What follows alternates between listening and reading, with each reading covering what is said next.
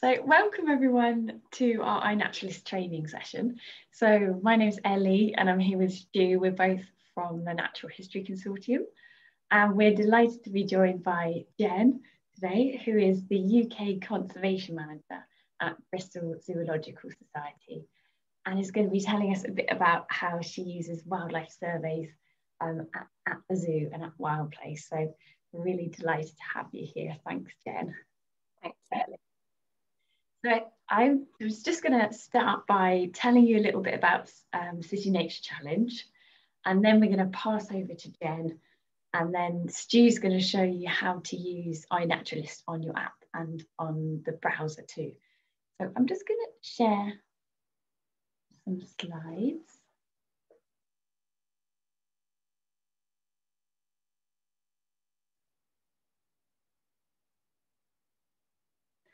So as I mentioned, we're from the Natural History Consortium, and we're a collaboration between these 14 organisations, including Bristol Zoological Society.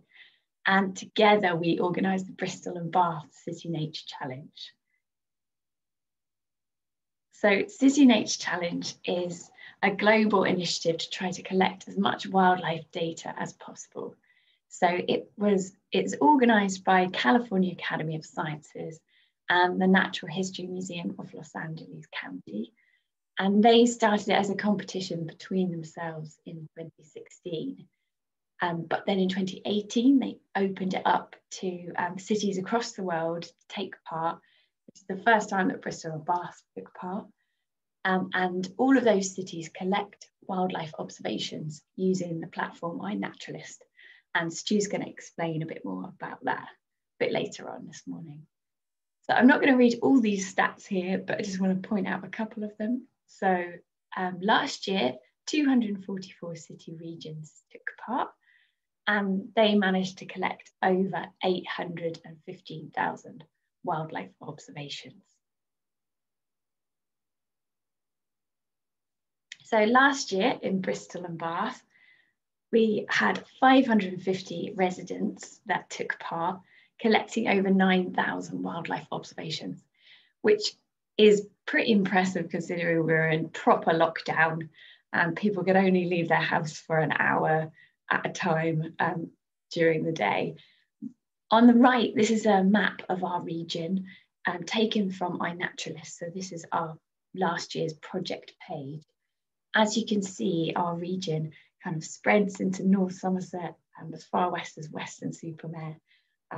So it doesn't just cover the Bristol and Bath region, rather it kind of covers the local environmental record centre area. And you'll notice as well, there's a kind of strange hook that goes up into Gloucestershire as well. And that's so that we can incorporate our partners at the Wildfowl and Wetlands Trust, so up at Slimbridge there as well. And all of these red dots in our area are the wildlife records that were taken. So this year, the challenge is taking place from tomorrow to Monday, the 3rd of May.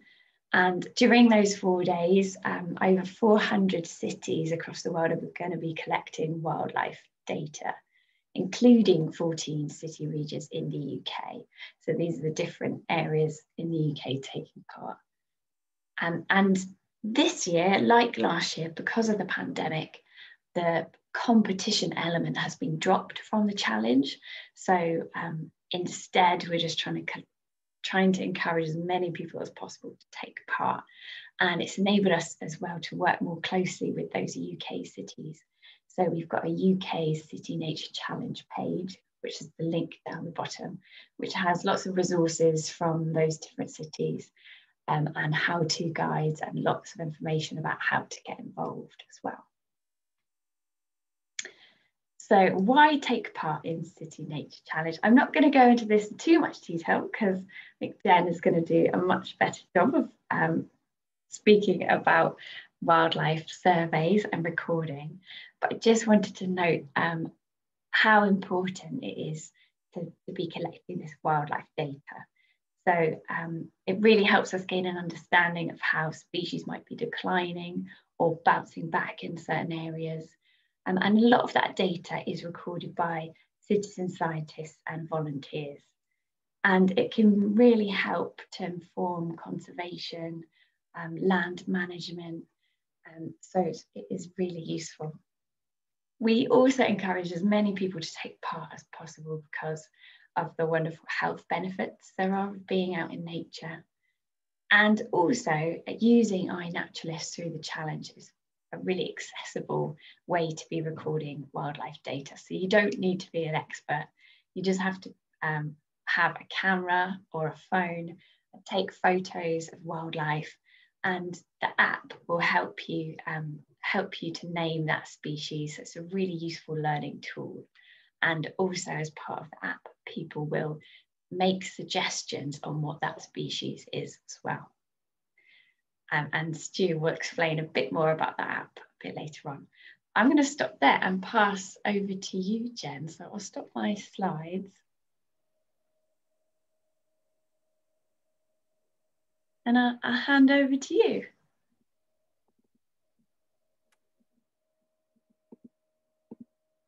Is that working? Can you see that? Yes, perfectly. Brilliant. Okay. Good morning, everyone, and welcome. Thanks for the introduction, Ellie. I'm Jen, and I've been the UK Conservation Manager at Bristol Zoological Society for quite a long time now. And today I'm going to mainly focus on Wild Place and what we do there because it's very relevant to the City Nature Challenge, and we've also hosted Bristol Fire Blitzes at our site as well in partnership with Ellie and Co. And so my talk today, it's going to be a little brief talk, and we'll do some questions and answers at the end of it. But I'm going to basically cover, I'm going to do an introduction to Wild Place, which is the sister zoo to Bristol Zoo Gardens. I'm going to talk a little bit about our native species strategy, because that will help put it in context why we do surveys. Then I'll talk about what surveys we do, what data we collect, and what we do with this data, why it's important, and then just do a little sum up at the end, just to kind of hopefully put it into the wider picture for you. So what is Wild Place? Where is it? Well, I don't know if you all know where it is, but it's northern Bristol, so it's kind of quite near Cribbs Causeway. And it's actually, its full proper title is the Hollywood Towers Estate. And it's a 55-hectare site with a mosaic of habitats. We've got a mansion house in the middle of it. And in 2013, we opened it as a visitor attraction with a few exhibits and a lot of kind of nice wild habitats to explore. Before that, we owned it for a long time, and historically it's been for extra animals that wouldn't quite fit in the Clifton site, and also our horticultural team, and we grow a lot of our fodder crops there. And that was before it was opened officially as a visitor attraction, as a kind of partnership to the Bristol Zoo Gardens. Now within it, we've got we've got lots of different habitats, some quite exciting ones, but we've kind of prioritized 4 key habitats. Woodland, because we're the site of an ancient woodland. And although when we took it over, it was predominantly sycamore, we are working to restore it to its former glory. We've got wetlands, so we've got a large area called Webb's Break and quite a few little satellite ponds around. Meadow verges, we've got some nice, good indicator meadow species in some of our edges and around our grassland areas, and hedgerows as well, a very important focus, especially as part of nature networks. And we've got some really nice old hedgerows, which are important because they've got a really good mix of native species within them. So that's Wild Place. And what do we do? So we set out about developing a strategy for it, a native species strategy. Now this sounds quite grand, but we decided that it was really important to have this strategy in place to make sure that as we develop it and put in enclosures with not necessarily native species in there, that we do this sympathetically to the biodiversity, the habitat and species that are in place there. So one of my first sort of remits when we opened it was to make sure that we had these strategies. So we're on our second strategy at the moment that runs to 2023. And I want to talk to you a little bit about that because it will help contextualize why we have the surveys and why we do it.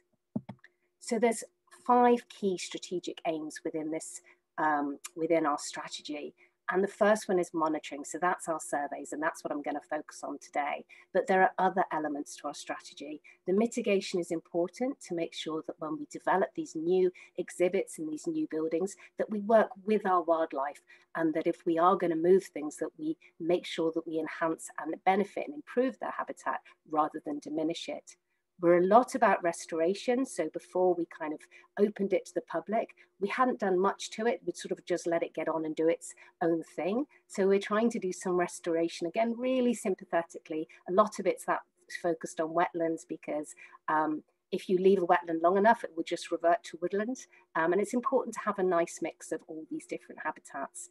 We're very much about communication. Here I am today chatting to you, a lot about talking to people about pro-conservation behaviour, what they can do to help and benefit wildlife and habitats. And of course, any strategy has got to be sustainable long term. You can't develop something and then not have the resources to carry it out. So as I say, today, because it's all about surveys, we're going to focus on number 1, and that's our long-term monitoring programme. So what's the aim of this? Well, basically to make sure what we've got on site, have we got notable, have we got priority species? Have we got invasive species that need removing? And this will also validate any conservation that we do for it. If you survey, if you know, if you can see your baseline and then what happens in the future, you can work out if it's working what you're doing.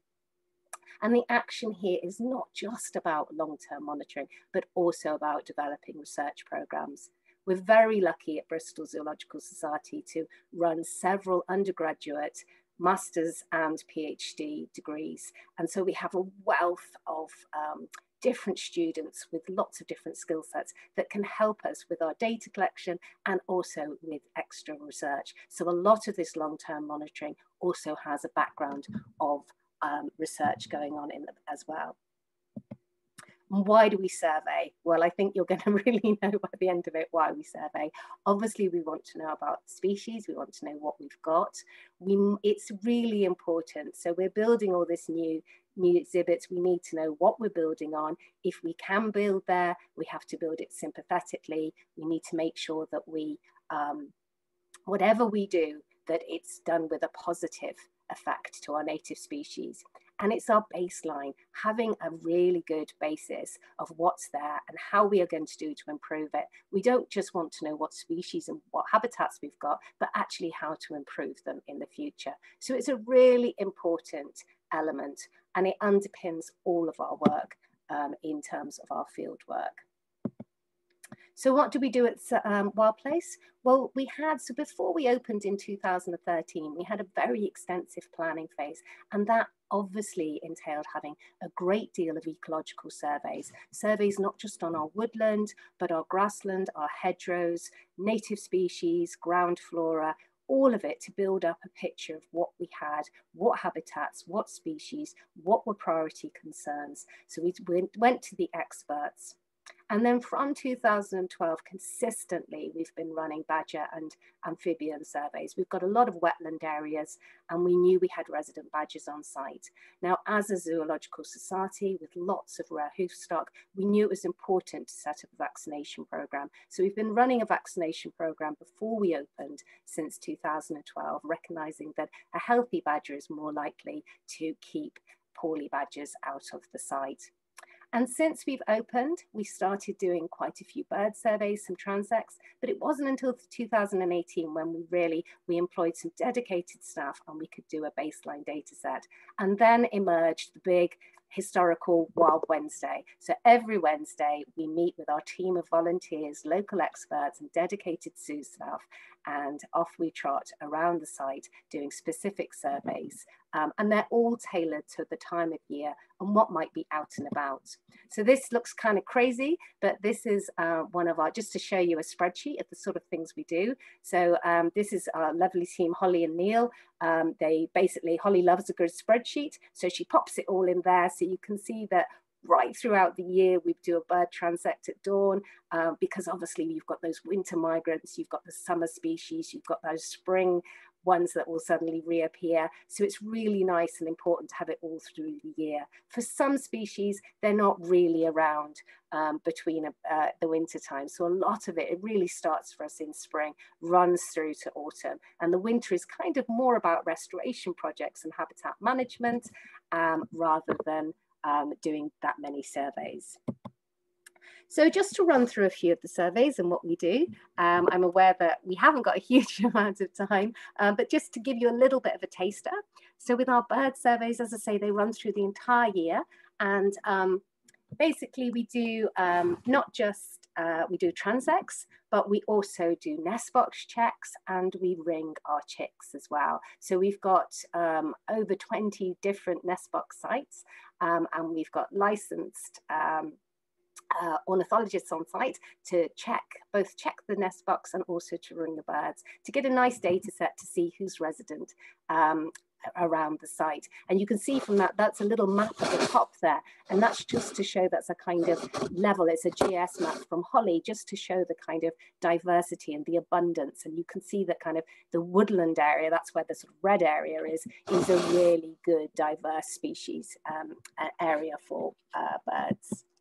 And then going on to bats, and I know that Caris is here today, so it's a big thank you to Caris, who has taken on board our bat surveys. And Caris basically does she walks around with her bat detector. We've got a static on site as well. And we've also had university students, both from the University of Bristol and West of England. And there was a really nice study that they did a couple of years ago, over 51 nights with static detectors. And we found at least 10 bat species there. And we've got lots of good species, including the rarer ones, such as horseshoe bats and long-eared bats. And we've also got some barber stars as well. And we're determined to find them in the clock tower. Caris has seen them flying around, but so far we haven't identified any major roosts. But we have got bat boxes all around the site, and we keep hoping we'll find a roost, or maybe we can develop. I'd still like to build a cave for them. But a very important site for bats, which is exciting and also validates why we do a lot of our wetland research, because bats need water. And then we move to small mammals. So now this is one of my absolute favorites. I really like yellow-necked mice.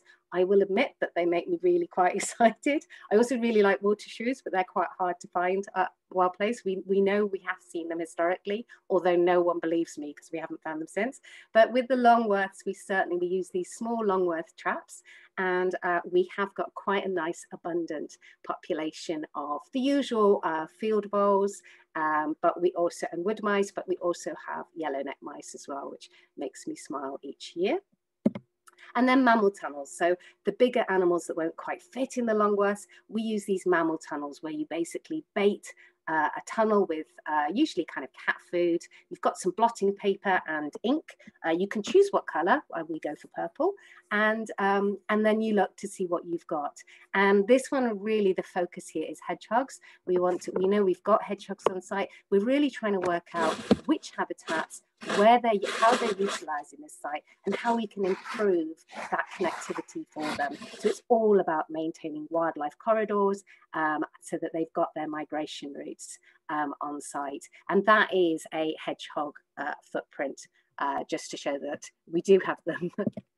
And then dormice. So we haven't had positive sightings of dormice yet, despite our best valiant efforts.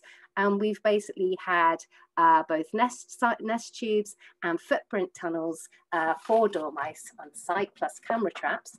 And basically, we still haven't had a positive one, although we do have a lot of hazel understory. We do have good potential habitat for them. We know they're nearish in an area of Bristol nearby. And so we're still hunting for them. Whether we have them, if we do, they're probably a very small population, in which case then we would need to restore them and work with the habitat to extend it for them. And camera trapping. This is a really vital part of what we do. So it's a really important element because it helps show so many other species. We have lots of camera traps and we keep them running throughout the year, and they can be really important because especially when you're setting maybe your mammal tunnels or you're setting your badger traps, or you've got your dormice boxes up, it gives you a much bigger picture of what's out there. And we know that we've got quite a large fox population. We know that we've got two different groups. So we've got one that kind of nests and breeds outside and then sneaks in, and then we've got another dominant group. And we had a student last year have a look at them, and she identified 23 different foxes. So they've all got different names.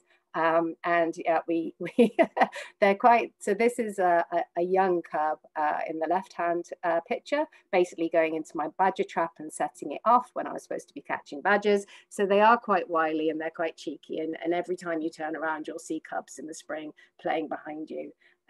And obviously we get grey squirrels posing for always on the camera traps, which makes us grin quite a lot.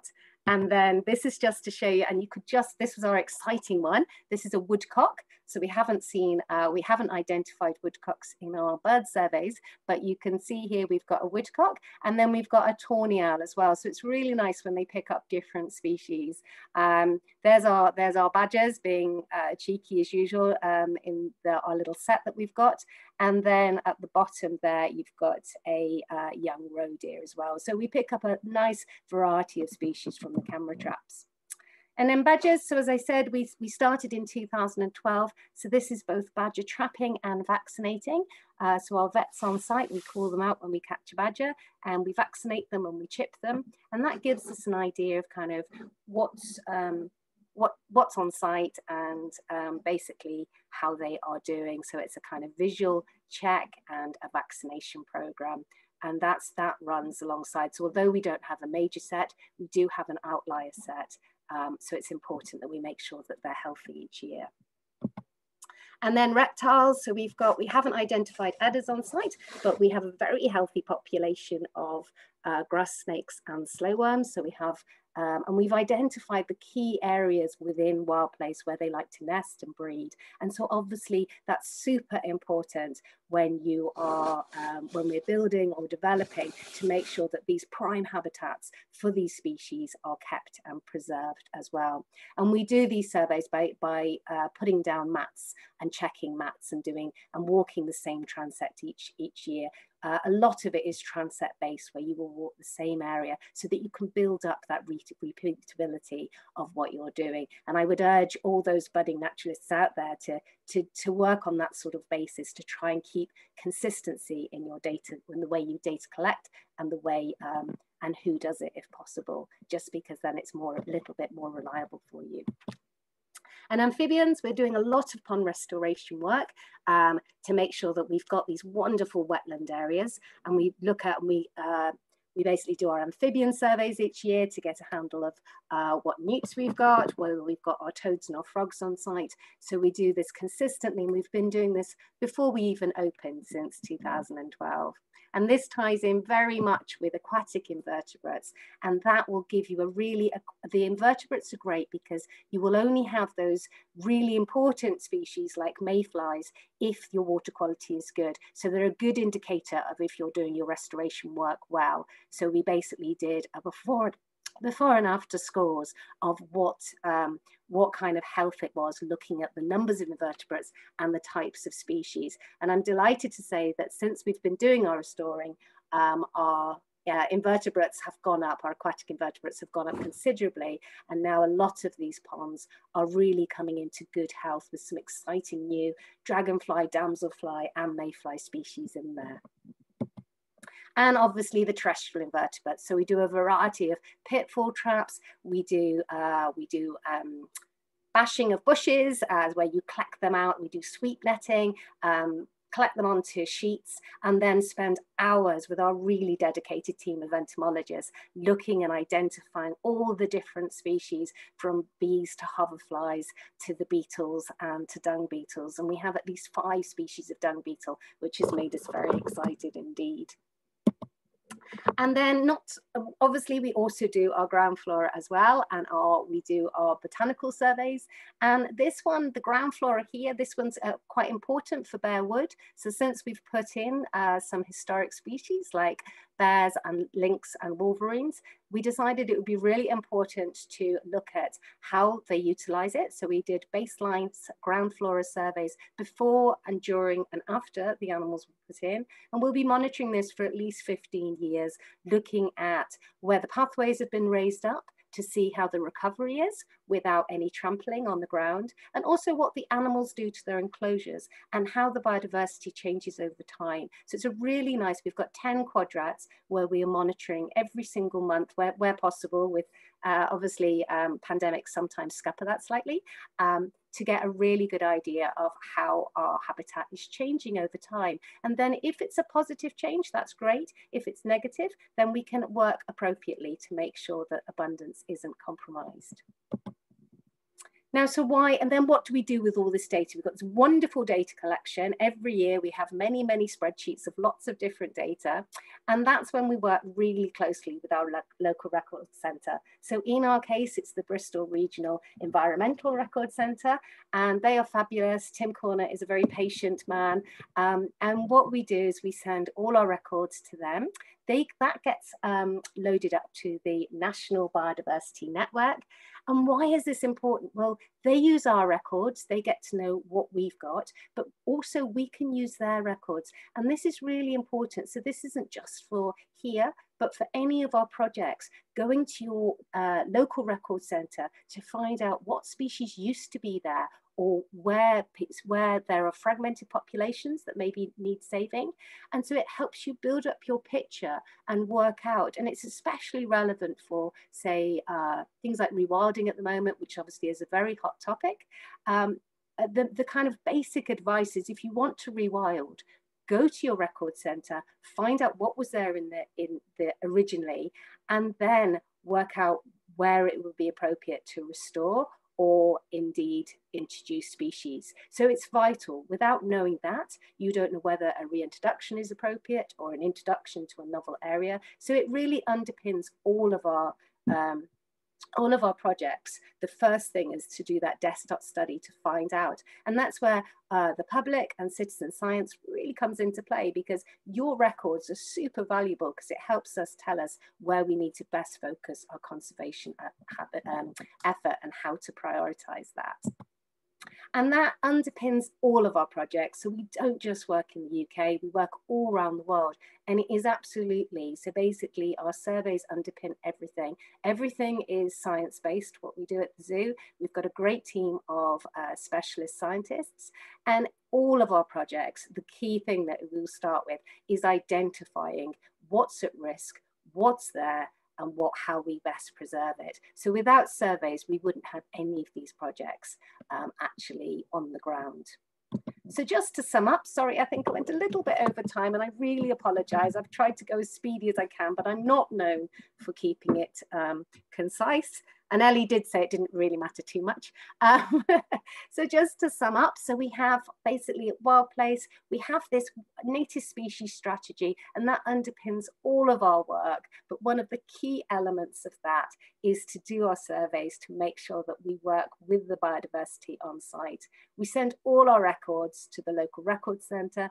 That gets updated to the national, uploaded to the national database.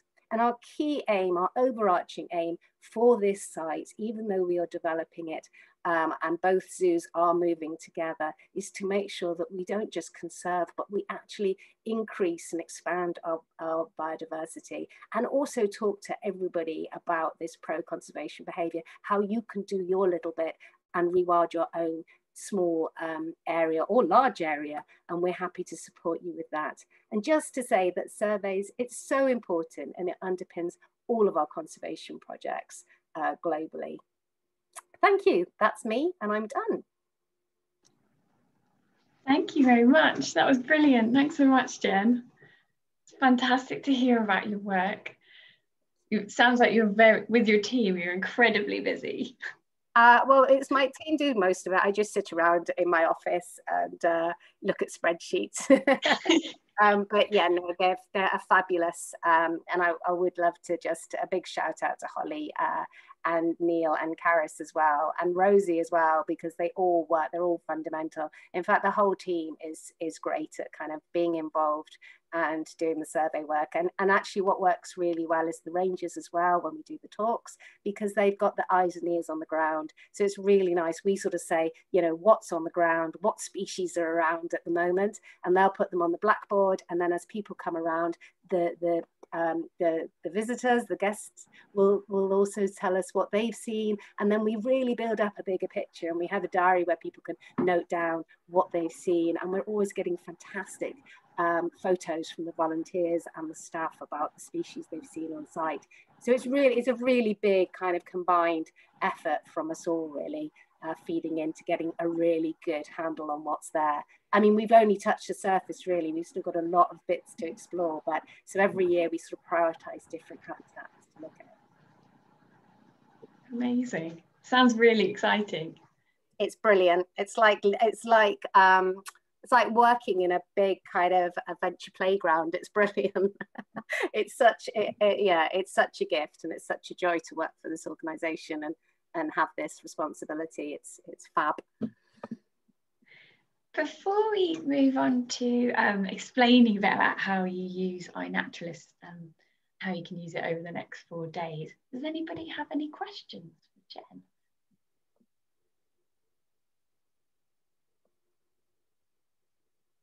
Silence. I can pause the recording if that makes people more comfortable. I'm going to do that. Thumbs up. Is this now showing my screen? Fantastic. Cool. So this is my mobile, obviously, and I'm just going to quickly go through how to use iNaturalist using a mobile device, and also how to use it using a desktop as well.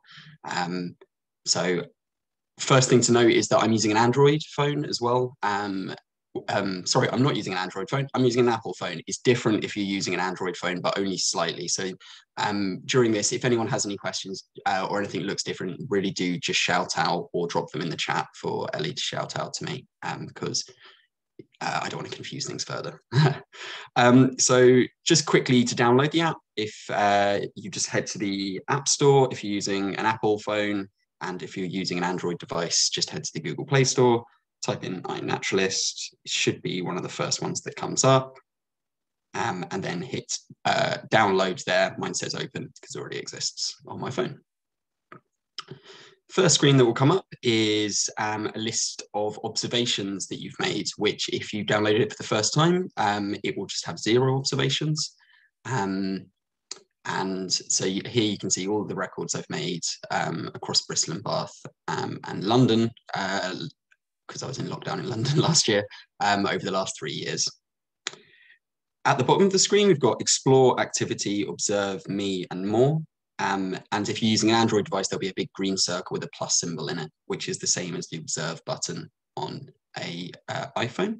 So I'm just going to do a quick records now. So if I click Observe, going from right to left, we've got record sound, camera roll, camera, no photo. So record sounds will be for like bird song, for example. If you click on that, you'll see that like a quick recording type device comes in for that. Camera roll is photos you've taken in the past, which you can upload.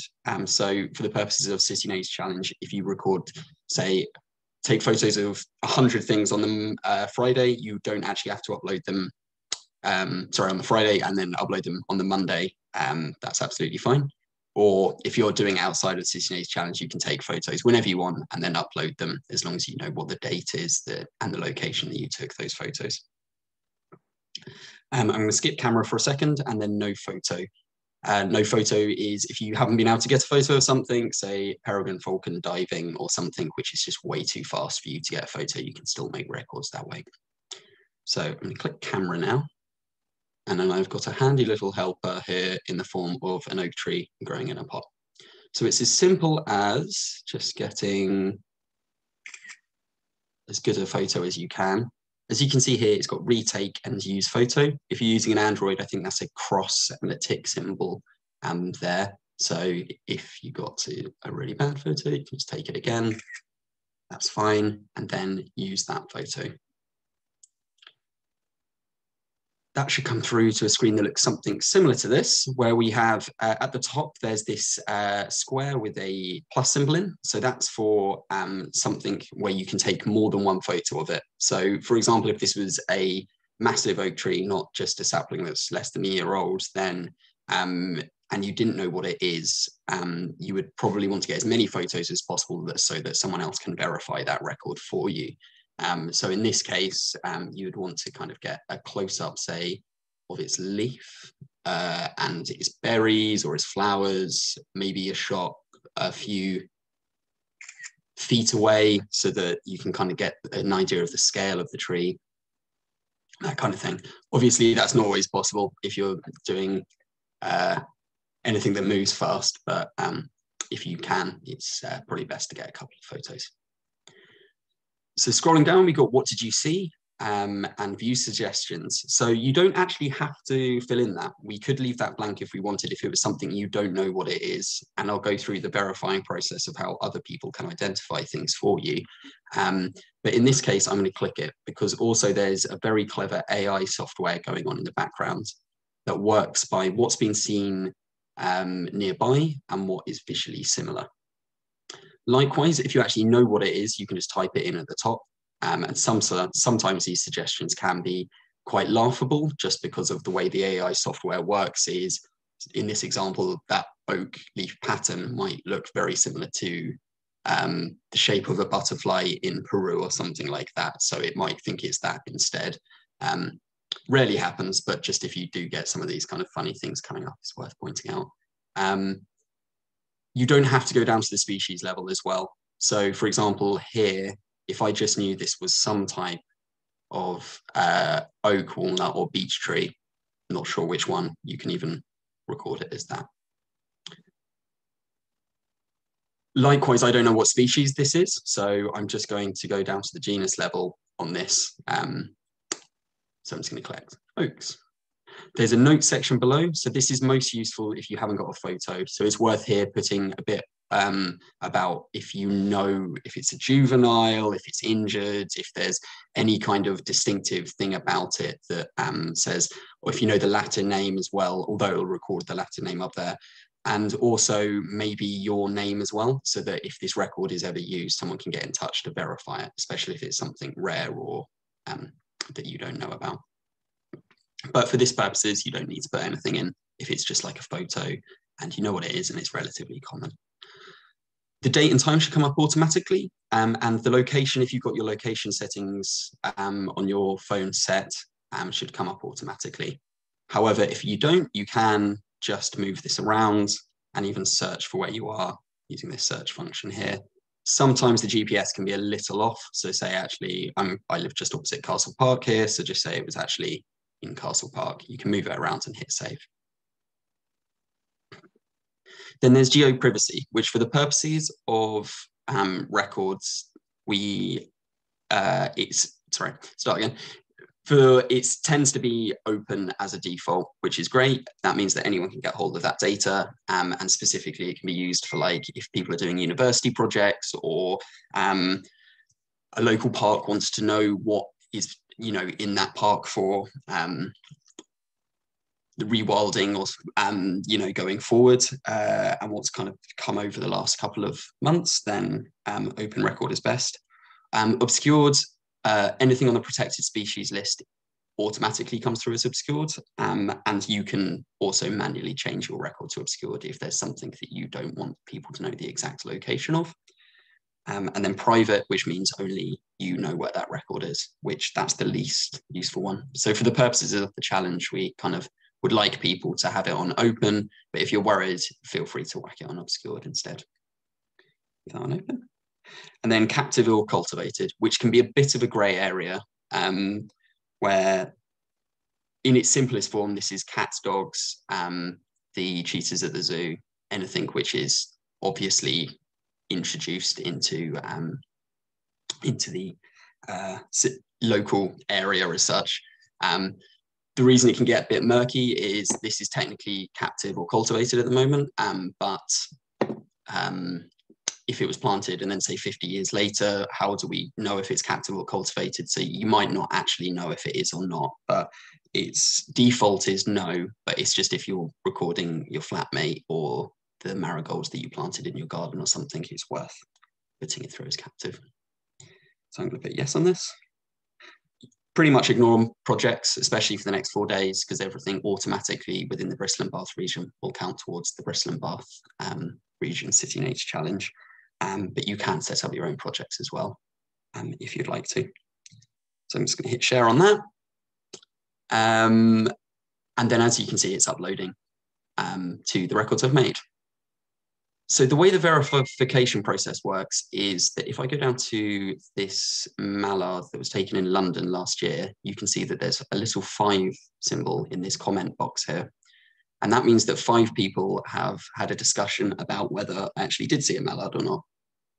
So if I scroll down, the way that the grading system on data quality within iNaturalist works is that it has these 3 grades: casual grade, needs ID, and research grade. So casual grade is if I've just taken that photo of the mallard and it's just my word against no one else's. Needs ID would be that if I'd have just uploaded this photo of this duck and no one knows what it is yet because no one's suggested anything. And then research grade, which is when a certain amount of people have verified that that is a mallard. For the purposes of quite common species, there's kind of a grading system. So for example, a mallard probably will only need 1 or 2 other people to say that it is. When it comes down to things such as like micro moths and stuff, you're probably going to need more like 5 or 6 people to agree with that. And that's how, for the research grade side of things, it stops like people just saying on quite complicated species to identify. It stops like lots of people just suggesting random things, really. And the way that people suggest is they go onto this comment symbol here, then scroll down to the bottom, and you can either comment or suggest ID. So sometimes people in the comments, for example, here where there's a bit of discussion going on, I initially said it was a mallard, someone changed it to ducks, geese and swans, someone else suggested mallard, crossed out again, mallard and mallard, but then sometimes you can put a comment in there saying, this is why I think it is a mallard, and kind of give a bit of information, which is really helpful for learning for other people. And if you click suggest ID, then you can just type in what you think it is. There. So that's kind of how people could, oh, and when people do that, you'll get a notification in this activity thing here in the My Content.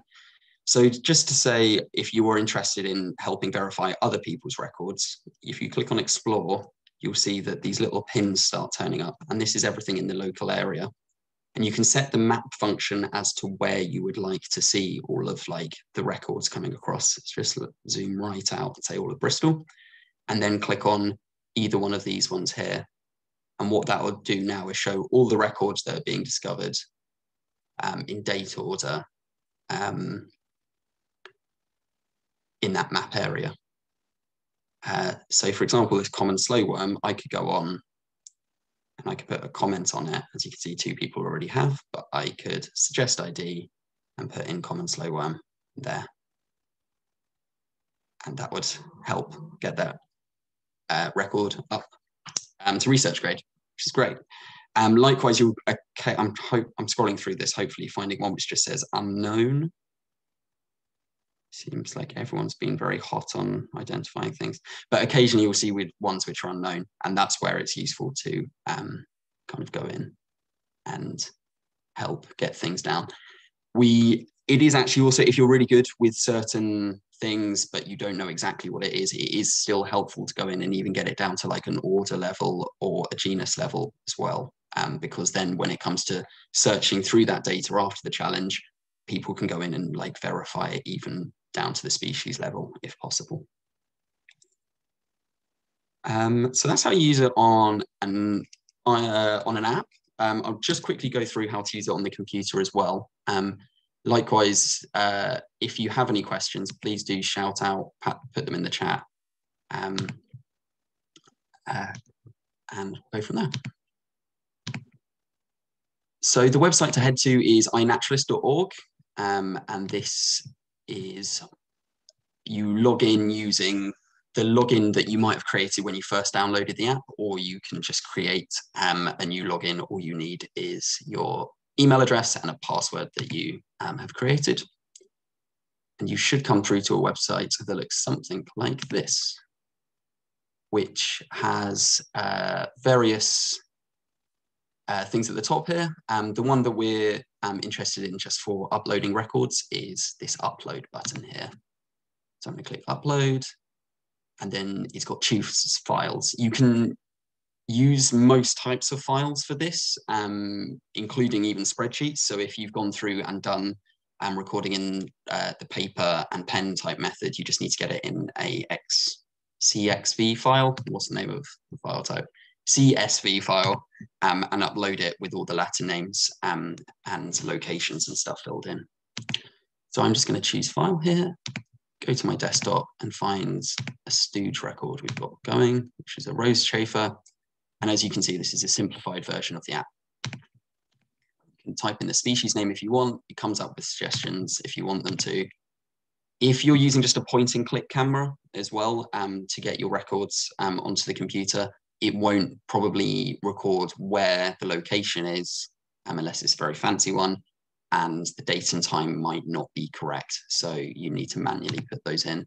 But the location setting is relatively simple. You just kind of either need to zoom in if you'd like to zoom in, or location up here. And then it's just a case of finding where it was taken. Like that. And then observation. Again, there's a notes section, and on the left here, there's captive cultivated, and again, that public obscured private thing. Then you click submit one observation. I'm not going to hit submit because I've just made up all those details, and I'm pretty sure this is just a stock photo of a rose chafer.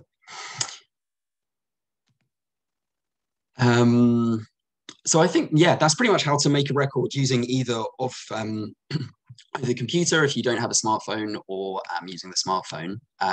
Again, if there's any questions, do put them in the chat there. But I think that's everything. I will hand back to Ellie, unless you've got anything else to add, Ellie. No, I don't think so. Unless anyone's got any questions about any part of iNaturalist or about City Nature Challenge. I've got a question about iNaturalist.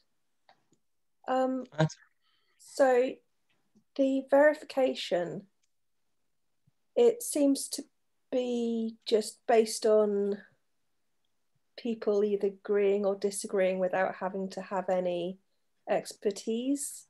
Mm-hmm. Does that lead to any issues? Because I mean, I'm on Reddit with a lot of their, what is this X thing, and you will get people asserting quite vociferously that something is something that it completely cannot be. Yeah. So the way that works best really is it's kind of checks and balances in terms of it wouldn't, it's open to kind of people being very, what's the word I'm looking for? What I mean is, like, I could go onto this orange tip record, for example, and just say, I didn't think that was an orange tip. And I went on there and then disagreed, saying, definitely not an orange tip. This is actually a elephant, and can put that in as, what I think it is. And because of I've disagreed with that, then it might lose its research grade status down at the bottom there. So it means that the records which are most useful are those research grade things. Casual grades, it could still be useful because, we can then see how many numbers of people are actually out there recording in Bristol and Bath, which is an interesting, different type of statistic. But the actual stuff that will probably be used at some point will be research grade. So it's based very much off on like that one person's word against another, but you need to have a certain amount of agreement. And you will see some of these, there's long threads of people kind of going, is this, no, is this, like really kind of disagreement. And that's eventually, you know, it will kind of get to a point where there will either be an agreement or there won't be. And if there isn't, then that's not the end of the world. It just means that record won't be used, or you know, you can end up with like 10 people versus 2. So those 10 people are probably more likely right than the 2 people. Mm. In short, I think, you know, there's room for error there, but it's not so open for error that, you know, there's not a certain amount of balance going on there as well. I mean, obviously for things like orange tip, it's pretty obvious that you're dealing with, I mean, obviously the females are a little bit more iffy, but on things like where there's a lot of closely related species, like I'm trying to get my head around buttercups, and trying to work out whether I've got a meadow buttercup or a bulbous buttercup or you know, whatever, is really hard. And I mean, I have some worries that, you know, no, of course, strongly asserted, you know, and then you get onto insects where you need to do dissections of genitals to be able to work out which one you've got. And I just sometimes worry that, you know, the app gives you a very definitive, yes, this is what you're seeing, and you get people agreeing, and it's like, well, actually, unless you've got out your, you know, your hand lens or your microscope, I just worry that it sometimes gives you a false sense of security in what you're seeing. No, of course. And I'm bringing up this blue, oh, sorry, Ali. I'm bringing up this bluebells just as an example here, where the thing that this app is best at, you know, the reason that we're encouraging people to use this app, say, rather than like iRecord or kind of recording just using like books and stuff, is the best kind of like public engagement tool that there is out there for this kind of thing, in terms of a gateway into finding out more about something. And I brought up this bluebells as an example here, where it's only brought up to the genus level. You know, like it's sometimes, especially with insects, I think it's very recognizable that it's very difficult to, as you said, you have to cut open the genitals basically to get like the right thing, which is you're never going to get that just with a, you know, any camera, no matter how good it is, unless you are an expert. So and it will go up to the order instead, like hoverflies or something like that. And you can often tell the people who are going to be a bit more on it when it comes to like these photos, where, I mean, for starters, there's faces that become quite recognizable as people who are very good at stuff, but also, you know, they've got this measurement tool there. So I think, you know, there is room for error there, but then what, you know, if this is where it's useful to have experts in the background who are actually doing the verification side of things as well, so that with that, going back to that example of the mallards there, someone moved my record initially up to just general ducks and geeses and stuff, went back up to the order level rather than saying that's the species. So are there like recognized experts on different taxa that can override? Because if you've got, you know, one expert saying no, it's actually this thing, and you've got 10 other people who don't really know that taxa saying no, it's the other thing, will the expert get priority over that? Or no, they won't. No. No, but I mean, useful feature. Sorry, Stu. No, go on, Ellie. Sorry. Another really useful feature, and it's a really interesting. I mean, it doesn't go against what Stu just said, but interesting feature and good learning tool is that when you make a suggestion, you can make comments. So if somebody is disagreeing with that with an ID and is particularly knowledgeable, they're likely to point out why they've disagreed or why they've said something else, which is really helpful. Okay. Thanks.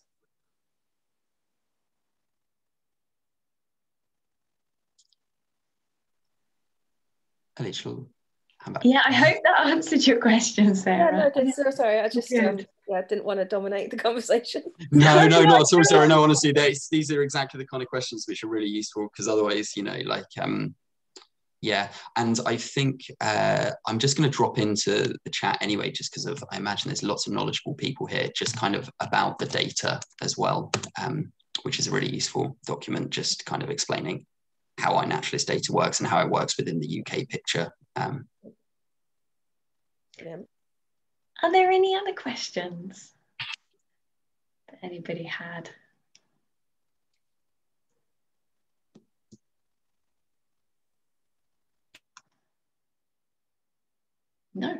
I don't think so. So I've got a couple more slides, but I am going to wrap up. I will be very quick because I know we're getting very near 11:30. But I just wanted to share with you some information we can send, and also our email address as well. Oh, that's not helpful. There we go. So just a reminder of the dates, although it's over the next 4 days, and this is the UK website if you want to take a look at that. We are also able to send out resources if that's helpful to you. So we want to encourage as many people as possible to take part. And we have a pack which I'll send at the end of this session that's got digital posters in case anybody wants to put them up in their local area, how-to guides, also some social media posts in case you would like to share them. And this is our social media handle. So we're at Fest of Nature on Facebook, Instagram and Twitter. And we'll be doing lots of posts over the 4 days and sharing lots of data stories and other stories of what's happening across our region. So if you are out and about during, say, City Nature Challenge and you would like to share what you're up to, please do tag us in. And also we have a UK hashtag, and also this hashtag, City Nature Challenge, is the global hashtag as well. So if you wanted to have a look at what's happening in South Africa, for example, you can keep your eyes on that hashtag. And a final note to say thank you to our funders. So we've had some funding from Postcode Local Trust, who are supporting us to organise the City Nature Challenge in Bristol and Bath. So thank you very much to them. And thank you to everybody that's come along today. I hope it's been useful. A huge thank you to Jen. That was really interesting and so useful to hear about your work at Wild Place. Thank you very much. Thanks, Ellie. And we will drop our email address in the chat too. Actually, I will put it on the follow-up email so that you can get in touch if you have any questions, or if you'd like to get in touch with Jen as well through us, then please do.